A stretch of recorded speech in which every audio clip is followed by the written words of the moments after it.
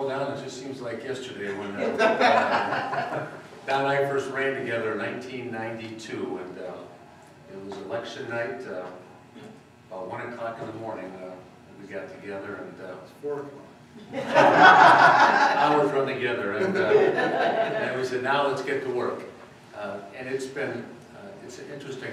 The success that we've had over the last 20 years, it can't happen without those partnerships.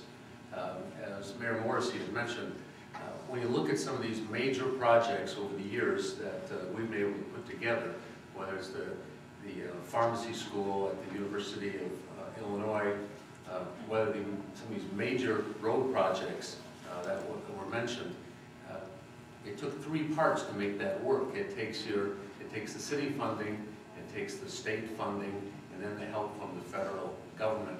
Without all 3 components, many of these projects would not have been completed. You can't have 2 parts of it. You can't just have one part.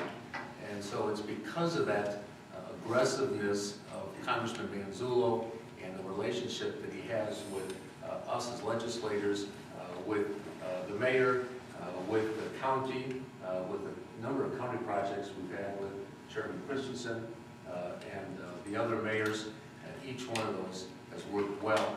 We need a congressman who knows the area, who knows the needs of this area, and understands those. And Don clearly shows his history of that. So I am honored to be here and to continue to support our congressman. Don, Appreciate it.